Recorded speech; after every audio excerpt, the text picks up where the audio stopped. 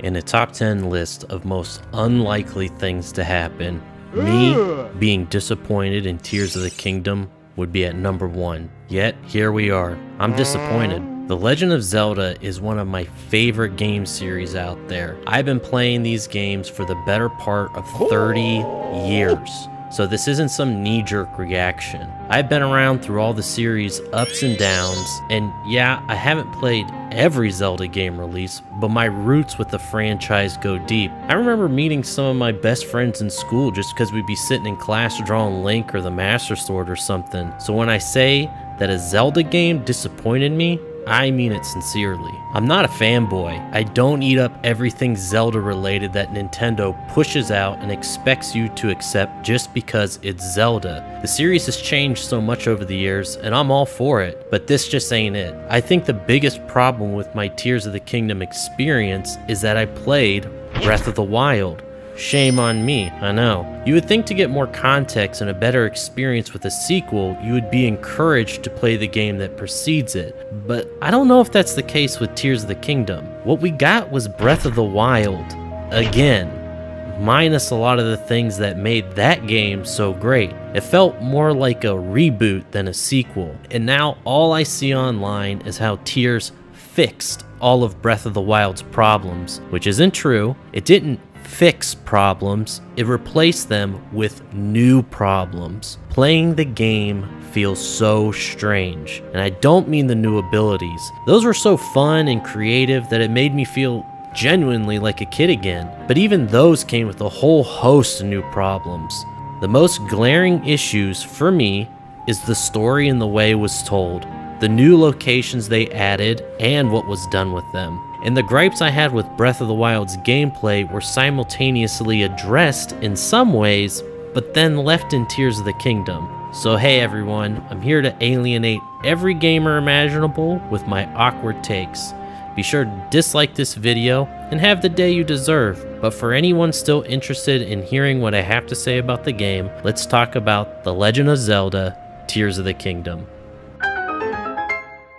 Something that happened to me while I was playing Tears of the Kingdom was a common occurrence I noticed a lot of other people experience themselves. The first 10 hours or so of this game was just overwhelming. For my first 4 hours of gameplay, I spent it on the Great Sky Island, taking my time, just as I did in Breath of the Wild's Great Plateau, learning the quirks of Ultra Hand, seeing how Ascend can be applied, experimenting with the fuse mechanic, and generally just taking in the vistas of the sky above Hyrule. It didn't matter which direction I was looking, there was always a cluster of islands off in the distance, and I would let my mind wander about what could possibly be out there. But this overwhelming feeling was then compounded when you took your first descent into the depths. Nintendo did not reveal this part of the game at all. And after finishing the game, I can see why, but we'll get into that later. After this initial overload, this creeping feeling started to emerge. This feeling of deja vu. No matter where I went or what I did, I couldn't help but feel that I've done all this before. Shrines, Koroks, collecting the same armor sets we already had, fighting the same monsters, breaking the same weapons, going to the same towns, and largely the same sites. I need to preface this before going into my overall opinions because it illustrates why this feels so much like a reboot. I really wasn't all that concerned about them reusing the same Hyrule. I figured that they would pack enough into the sky and maybe change Hyrule's makeup a little bit to make it really feel like a fresh experience regardless if you played Breath of the Wild or not. Unfortunately, that's not what happened. And this is what I mean by reboot. It feels like Nintendo wants you to forget about Breath of the Wild completely. The characters in the game largely don't mention anything that previously happened in any capacity. Nothing is said in-game to explain what happened to the Sheikah technology, and there's an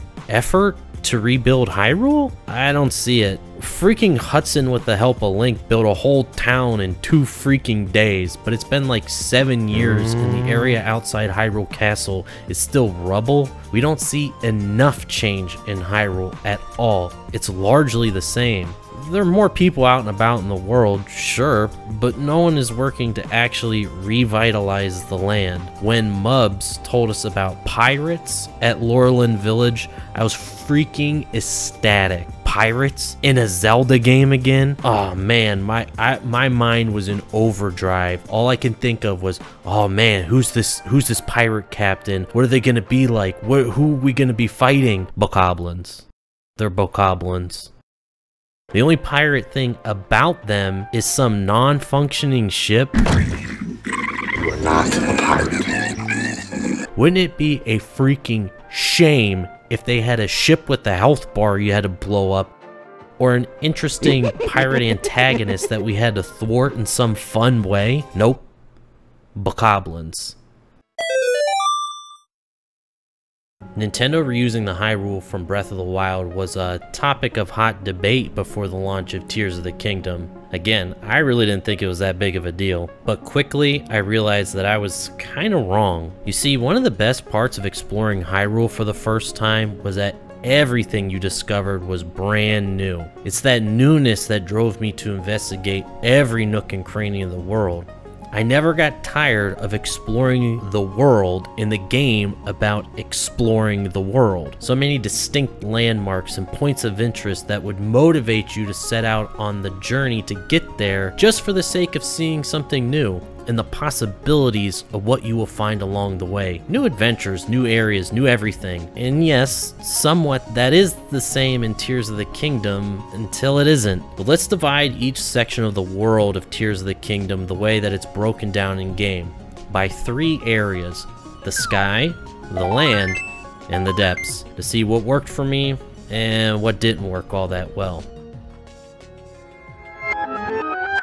We begin the game proper in the most advertised new location, the sky. Nothing could have prepared me for what being that high above Hyrule would feel like. I will say, the Great Sky Island is the one new area in the entire game that encapsulates the potential that was missed when it comes to the sky. The Great Sky Island has so many biomes, level of verticality, and figuring out how you're supposed to traverse this alien terrain. Most of the genius of the Great Sky Island is that your movement is largely restricted. Gliding between islands isn't possible. You don't have your paraglider, so falling feels treacherous. It's that lack of your safety net that adds to approaching the terrain differently and engaging. You could build some devices, but their range is limited, and you're still learning how to use Ultra Hand, so the chances of the average player making a hover bike-like device to make quick work of traversal your first few hours are pretty slim. Actually, the Great Sky Island is so good, I kind of wish they didn't introduce you to it until later in the game if this was going to be the only sky island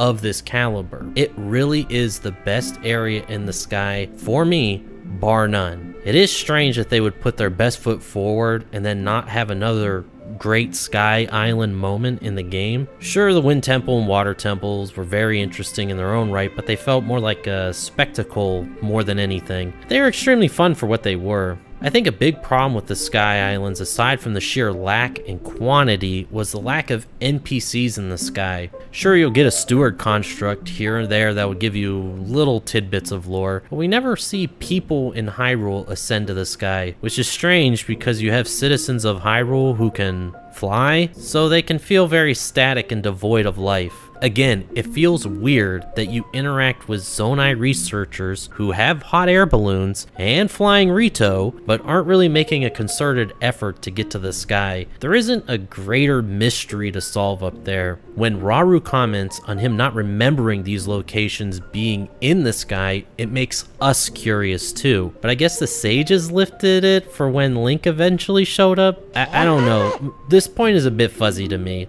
But again, if feels like a mystery leading to us discovering through gameplay or quest, and just kinda doesn't. The lack of NPCs in the sky can seem like a moot point, but for me it would have added to the world building in a good way. The sky didn't need to be riddled with NPCs, but small interactions here and there with new information we discover alongside other characters, that would have been pretty cool. Let's talk about island variety. Not including the temples or the Great Sky Island, we have a handful of island types. The dive challenges, Death Stars, the one Zonite factory, Lomai Labyrinth mirrors, lore stars with information that overlaps with tier flashbacks, flux constructs or King Gliok battle platforms, and gacha hubs. There are smaller islands here or there, but they seem more like connector type islands, like a point for launching off to different islands. Now on the surface that seems like a fine amount, but really you can explore a lot of the sky very quickly, and once you have been to one of these types of locations, you feel like you have kind of seen them all and can feel very samey, which I know it isn't, but it just feels like it is. Let's take the dive challenges for instance. These were a lot of fun, a good way to use the new diving mechanic to weave it into a mini game that also yields new armor that helps you free falling and traveling. But the problem is, once you've done each of them twice, there really isn't a reason to return. Sure, you could go back and do the challenge again and again just for the fun of it, but wouldn't it be more fun if the challenge changed? Instead of going down, you're now going in reverse. Or now you have to climb using the ascend ability to climb as quickly as possible. I did do this on my own just for the fun, not using any Zonite devices and just using ascend, and it honestly was a blast. Or how about if the islands reoriented themselves horizontally for a paraglider game? I saw potential for reusing the same locations in a different way.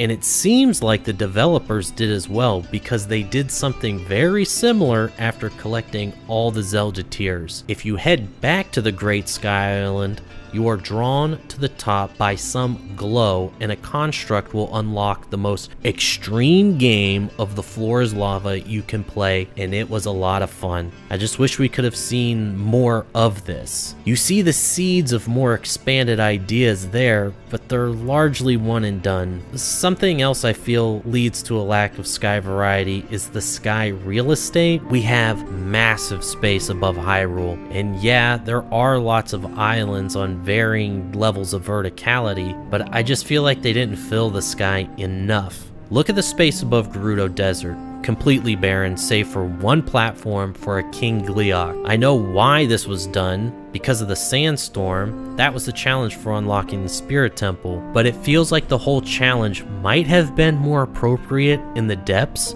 Your vision down there is already obscured, and they could have hung the temple from the ceiling instead of compromising the limited space they had in the sky for the sake of a sandstorm. Also, look at the entire perimeter of Hyrule. Above the huge chasm that hugs the north and western areas, there's nothing above them. Same goes for above the ocean. These vast areas that are largely devoid of any activity in the sky. It isn't that just more equal better, but if they were not so limited with the areas they had to work with, I feel we could have got a lot more out of the sky area and maybe would have felt like a more complete experience. By the time I had done all there is to do in the sky, it left me feeling like, is that it? The first labyrinth I went to was so mysterious and alluring. Going all the way to my first low gravity area, solving the puzzle, and then diving all the way down to the depths. So freaking awesome. But then down there, I fight a construct I have already fought before to get a piece of armor I had in the last game. This is what I mean by disappointing. We are given some new scenarios, but with old rewards. And when I could surmise that all the other labyrinths were going to be like this, I was really bummed out. A quick side note too, why, when I select the labyrinth side quest, does it show me on the map the exact locations of each point I need to reach? Isn't that the point of a maze? God forbid you had to think, or at the very least go online and look up the quest. It's just disappointing. The most focused on aspect of the new game, and this was the extent of it.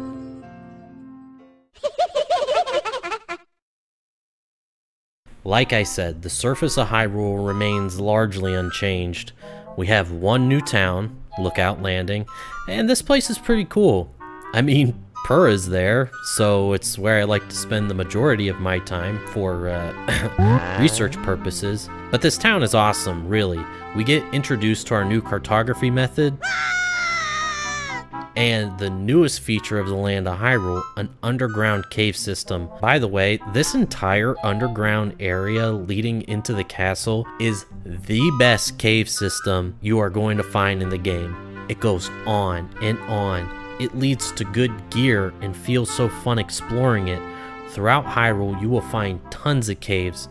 These are fun to explore at first, but a lot of the time they feel like, okay, I've seen this already, and then I'd pin the cave and come back to it. Some underground areas are better than others, and I think they do add something good to the surface, but again, it's just not enough. I kind of had a thought of a good idea would be like in World of Warcraft Cataclysm, where the upheaval changed the landscape in major ways. But yeah, the caves were fine, kinda samey after a while, but the world just as a whole doesn't have enough newness to keep me engaged while traversing Hyrule. All in all, the caves are fine. Not great, just kinda fine. The depths encapsulate what I was saying about the Tears Syndrome. The first time I descended into the depths, my mind was actually blown.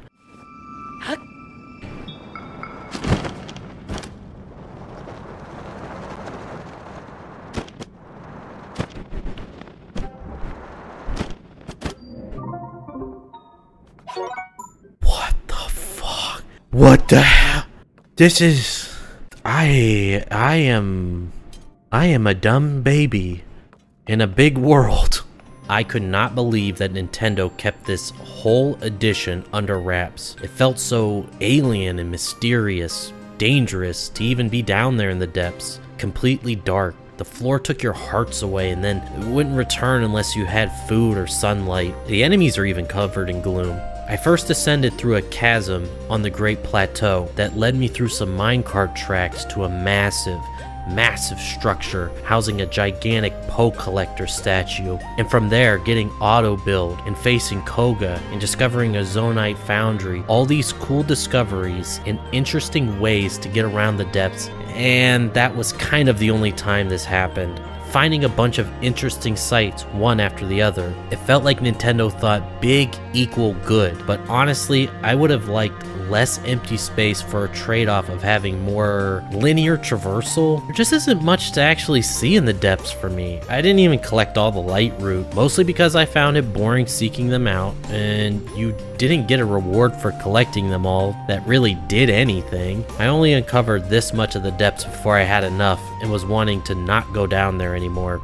I have no love for callbacks to past games in the form of a reward in the current game. Like, you collect these old maps all over that will lead you to specific area in the depths, and you just find old gear from other games. You get one new set of armor from the depths, and I love the idea of this light up mining gear, and it looks pretty cool. But finding an old map in the sky, marking an undiscovered location, then you go all the way down there to find a hat I had in an older game and have no intention of wearing, felt like a cruel joke. I want new things. I get fan service is a thing that exists, but damn, just charge 10 bucks for all these outfits and call it a day, or tie it to an amiibo or something.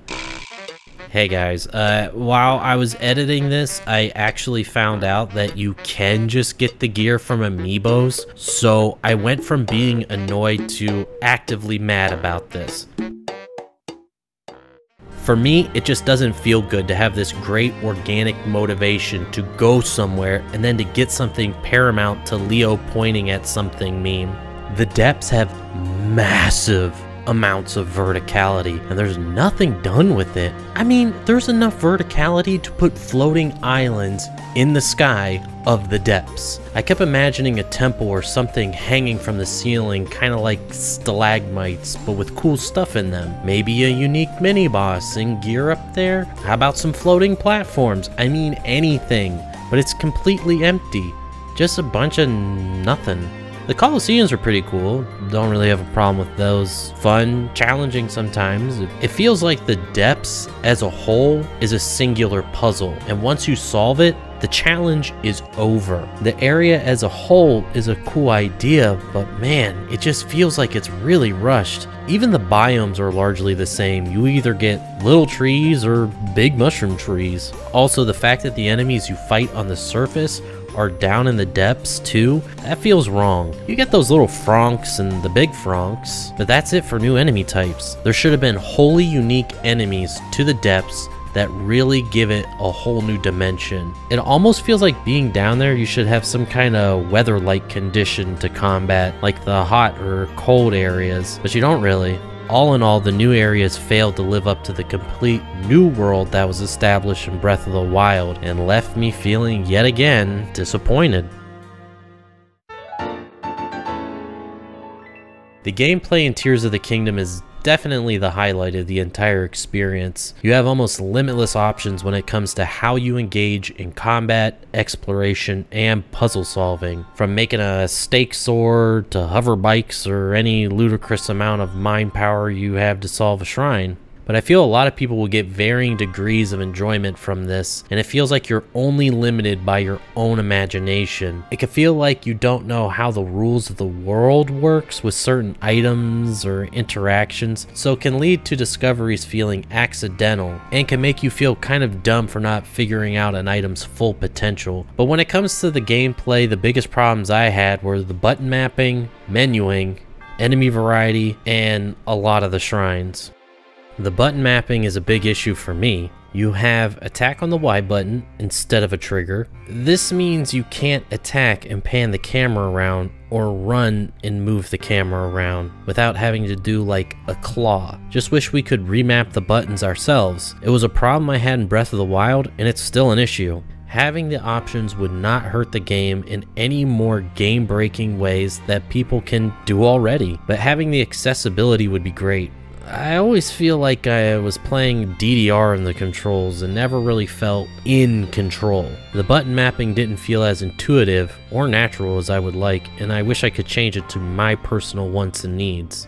When A.G. Aonuma stated that he completed Tears of the Kingdom, and I quote, about 20 times, I have to stop and ask, did he not have a singular thing to say about the menuing in this game? Now, they have this great circle menu for selecting things like rewind, ascend, ultra hand, auto build, the map for some reason, even though there's a dedicated map button, the camera, and amiibo. Did he not think, you know, this circle menu would work great for everything else? How do you fix a problem so seamlessly and then leave in the endless doom scrolling? Honestly, how did it happen? How did that happen? Even with a bunch of weapons, bows, and shields, you could have overlapping circles or just make the circle bigger. But being able to open your inventory and at a glance pick what you want would have been really amazing. My god, the arrow fusing. This was probably the worst in terms of menuing. Since you can fuse anything to your arrows, they had to make everything available. And it feels like I'm being punished for picking up things in the game. Yeah, you can sort by type, power, and most use, but you can't set favorites like you can with auto build. So if I want to experiment, I really have to go out of my way to try, and you shall atone for your foolish ambitions. I guess the sage abilities can tie into menuing. Why not? Yeah, I'm gonna say something very bold and controversial. I don't like the way you use the sage's powers. Sure, having an avatar to help with some of the younger or more casual fans in combat is awesome, but why do we, in order to activate their powers, do we have to, number 1, find them amidst combat, number 2, run up to them as they move away from you, 3, hit A to prime them, and number 4, then activate their power. In Breath of the Wild, it was just easier to meet a condition and the power would work. It worked just fine, but no, now it's more fun to use it this way. Do you know how many times I had Tulin summoned and would go to pick something up and he blew him the hell away from me? Too many freaking times. There are countless options they could have done to improve how you activate their powers. However, the problem for me is that they have it the way it is. I don't understand how in Breath of the Wild they work so much better, but now you have to work extra hard to use the powers you earned. Another thing that really bothers me is why can't I select equip set with the armor? You have to select every piece individually. Most set bonuses don't get the full effect unless you're wearing the whole set. So it would have been really nice to just be able to hit a button in the menu to equip the entire set.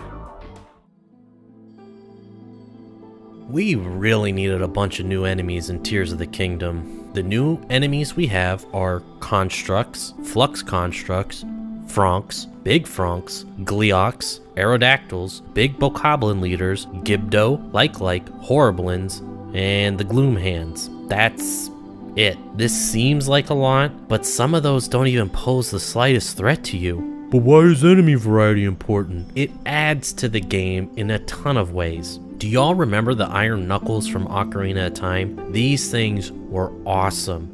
Up until that point in the game, we hadn't fought anything like this. It would react to our attacks, pressure you, tank hits, destroy the environment, and it would whoop your ass if you weren't paying attention. I don't need Zelda to be Dark Souls. I already have Dark Souls, but having enemies that behave differently and plenty of them keeps you engaged. If temples had their own unique enemies to add to their identity, then I would have been more engaged with combat. But I already know how to beat all the enemies around the world, so it feels like the threat is stripped away. Breath of the Wild didn't have a massive enemy variety either, but just having two variations of the Guardians, they were always threatening, even up until the end of the game. Again, I don't need Zelda to be Dark Souls, but when you take away any semblance of a threat or anything like that, it makes the game just feel lifeless.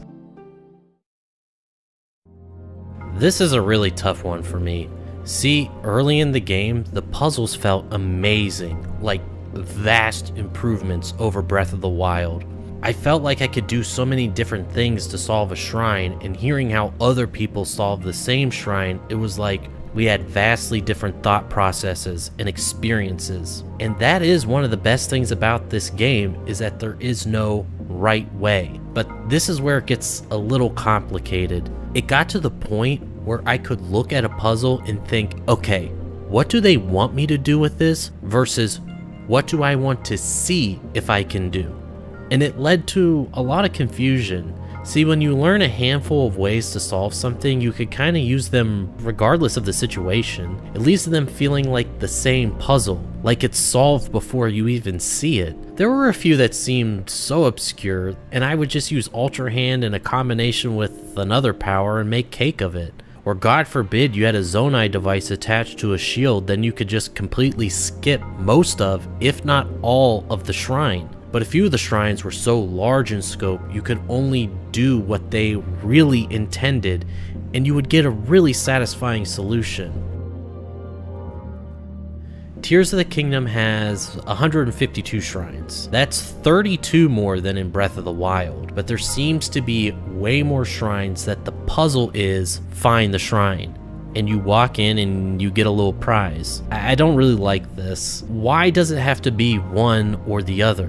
Why not both? It can feel like it's lazy, and I know Nintendo worked extremely hard on this game, but when you do all 152 shrines and you keep getting little prizes instead of satisfying puzzles that tease your brain, it can feel lazy after so many of them. Finding a shrine as a puzzle is fine, but then let's continue down this problem-solving path. I'm not the first to think of this, but a puzzle maker like a Mario Maker but for Tears of the Kingdom would be so cool. I would love to see what fans come up with, and this could add an insane amount of longevity to the game outside of the most hardcore player base. But seriously, this was the only part of the game I 100%ed because I didn't want to miss out on any fun puzzles. But when I got to 152, I was so glad it was over. But on the flip side, the newest shrine additions were proving grounds. The first one of these I encountered in the game was the one with the little battle bots. Now, up until that point of the game,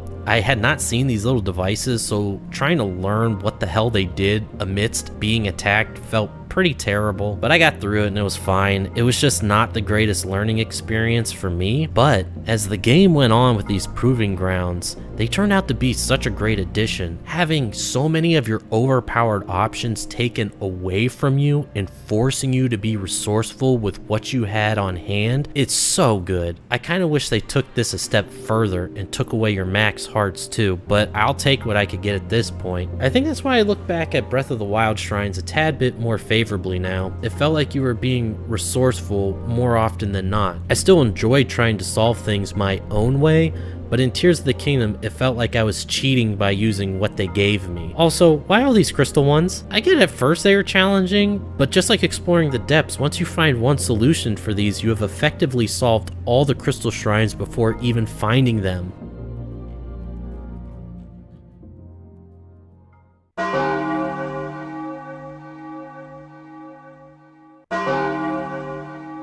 The story and the way it was told was probably my least favorite part of the game, and it's exactly how Breath of the Wild told its story, through flashbacks or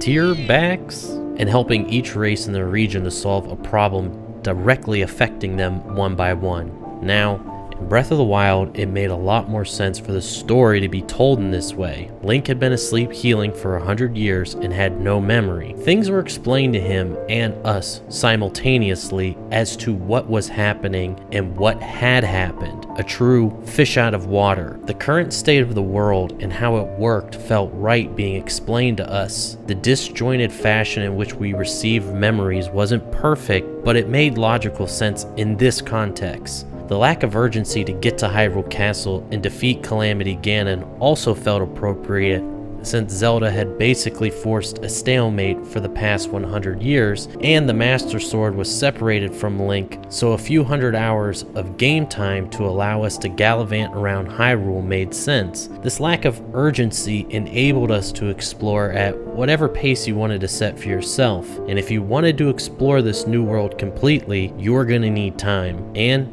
it was a world worth exploring. Personally, I did not love the story in Breath of the Wild. I felt like the events that set up the game were so detached from us actively interacting with the world that everything feels secondhand. The interesting events happened already and we missed them. However, through the memories we see such a strong buildup of Zelda's trials and get to see her grow as a character. We get all these great vignettes of Zelda with Link and the champions interacting with each other, bonding, learning, struggling, and ultimately failing. These instances of Link and Zelda's relationship growing made me want to see so much more of them interacting. Zelda's character growth was by far the best part of Breath of the Wild's story for me. We see a young person having the weight of responsibility being thrust upon her when she feels her abilities are not being utilized in the best way to help, being shown her frustrations and clearly understanding how she feels and empathizing with her struggles. We see her arc on full display. All of this makes her a much stronger character than she has been in any other game, where she can seem too aloof or incognito to really get a feeling for who she is outside of being a princess. It was a very simple story, but that's what most of Zelda's stories are. Simple. And by the end of the game, although I didn't love the story, I couldn't help but feel like it was a satisfying experience after taking it all in. Traveling around and helping each new champion realize their potential and subduing the divine beast was great. Link doing what he does best, being a beacon for courage to enable those around him to be courageous themselves. However, we didn't really get a real antagonist in Breath of the Wild. Calamity Ganon was more of a force that we had to contend with, kind of like if you were going to go try to fist fight a hurricane. He didn't really have any goals or plans. It was just, this thing is evil and doing bad things and we need to stop it. And while I didn't love it, it was serviceable in this case. So let me talk about Tears of the Kingdom's main story and why it didn't exactly work for me. Once again, Zelda is largely taken out of the story proper. I'm actually seeking this game more than the last one? But she is missing all the agency and characteristics we have seen her have. And yes, technically, she is present for the entirety of the game in dragon form, but if your character takes actions that results in them quote-unquote losing themselves, and becoming a wandering, mindless, eternal being, are they really the same character? Yeah, I don't think so. My big problem with the whole time travel plot is that when Zelda is in the past, she doesn't detail to Rauru or Sonia exactly what happened to make her end up in the past. They don't even ask Zelda how she obtained her secret stone. You would think it would be a big deal since Rauru had the sage's secret stones locked away. All she does is lament that she is in the past and can't figure out how to return. Also, she won't stop gushing about Link or how she evicted him. Now comes the conjecture, well, maybe she didn't know that the Ganon in this time was the being she encountered under the castle. I don't know, what does that matter? Regardless if Zelda knows who or what is under Hyrule Castle in the present, she could have told Rauru and Sonia immediately and they could have pieced it together. I mean, there's a picture of Ganondorf on the mural and they can't say, that looks like someone we know. These characters can detect if someone is from their same bloodline hundreds of thousands of years apart, but Zelda can't communicate these events to them. I mean, she took pictures of the imprisoning war murals on her iPad that was with her in the past, but she couldn't show them the photos? All the statues of Zonai who look a lot like Rauru, and she doesn't mention this. Zelda makes it abundantly clear to Link that she had studied the events that led up to the founding of Hyrule, and she meets a Zonai and doesn't even ask him about any of this?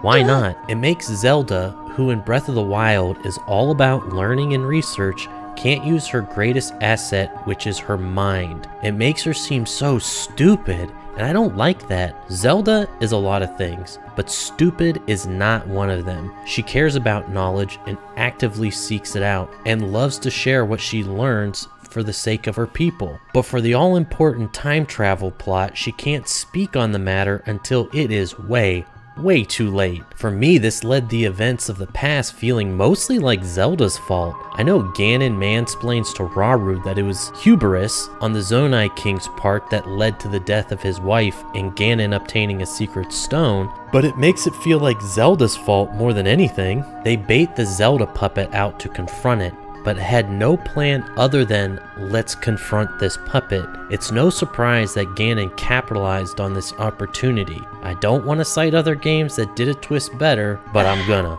In Ocarina of Time, Ganondorf sets up all the events that led to Link drawing the Master Sword, thus opening the way to the Sacred Realm so Ganondorf can take the Triforce. For us, the player, it feels like this is a triumphant moment, but then Ganondorf appears twirling his non-existent mustache, revealing that this is what he wanted. That kind of manipulation is missing here. It is just one character not communicating to the all-powerful other character that they should probably do something about the obvious threat in the room. In this format, it sounds like I'm nitpicking, but this is what was going through my mind every time we got a story beat or cutscene. I am left asking why these characters are doing these things. The events of the present time seem to be fine. The upheaval created a crisis in each race's region. We can see the negative effects of this and work proactively with characters we know to solve them.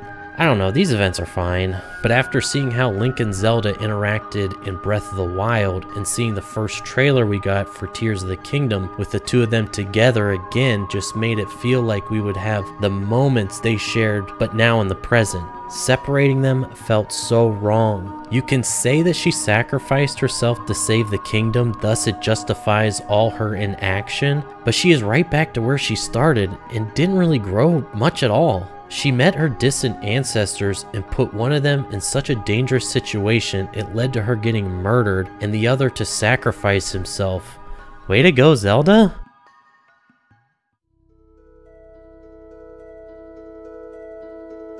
Another thing, since Rauru had Ganon in prison, what was keeping anyone from taking his stone back?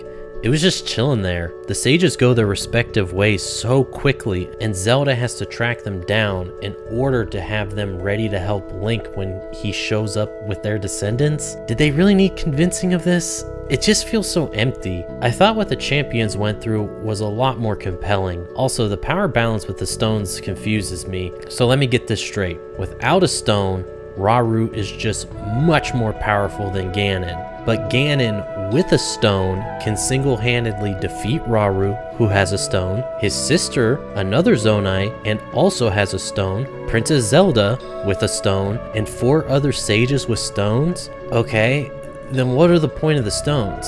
And I know this is petty, but I hate the term secret stone. Everybody knows about them, so how are they so secret? The biggest problem I had with the game's story was mixed in with the gameplay. I was in the sky collecting images of accounts in the past for a side quest in Kakariko Village, and I noticed the light dragon coming close. And I was curious to see if I could jump on the dragon. I tried this a lot in Breath of the Wild to no success, but lo and behold, I can stand on the dragon. Oh, what's that up on the forehead? I found the Master Sword by complete accident. I drew the sword and got the cutscene of Zelda calling out to Link, cradling the Master Sword, saying we'll have Zelda's strength through the Master Sword to defeat the Demon King. Yeah, sure would be a shame if Zelda was there as the character we know to help with any of this. God, it just grinds my gears so much. I got this cutscene and figured out that Zelda is a dragon, so by the time I got 3 similar cutscenes of Zeldragon talk with Minoru, and then seeing her transform, it didn't feel very rewarding. This is partly due to my own curiosity, but the game teaches you to be curious. Go anywhere at any time. It's funny, Breath of the Wild broke away from so many conventions of 3D Zelda games that made the series feel samey and stifled to now be chained to these new conventions they built for themselves, and it hurt the experience for me. I could go into more details about story specific things, but I feel like I've summed up the main issues of the story. It's mostly just yeeting Zelda out of the story as quickly as possible and making her behave in a way inconsistent with what we've seen prior and what made her my favorite representation of Zelda in the series done so far. And that's what it really comes down to. They had been working on this game for so long, and they really didn't need to do too much to make it just another great experience. But to have so much just be the same and feel like deja vu, it makes you really wonder, is this the extent of their storytelling? Are we going to get another Zelda story told exactly the same way again? What Nintendo did with Breath of the Wild was revolutionary. Nintendo's first attempt at an open world game redefined what it meant to be an open world game and set a new standard that now every open world game is held to. Stories and the way that they're told is so important. Technology changes, standards change, hardware is upgraded, controls become obsolete, but stories are the things that stay timeless.